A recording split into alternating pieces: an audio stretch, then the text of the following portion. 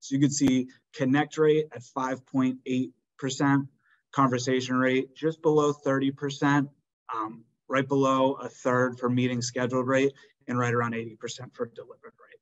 Now, keep in mind, this does go into a lot of different industries. You know, on our floor, we do have a lot of SaaS companies, but we also have some energy companies, manufacturing companies. So this isn't a one size fits all, but at least for everybody on here, you could take a look at the connect rate, conversation rate, meetings scheduled, and delivered rate to give yourself an idea of where to start to look at to see if you're having where to improve.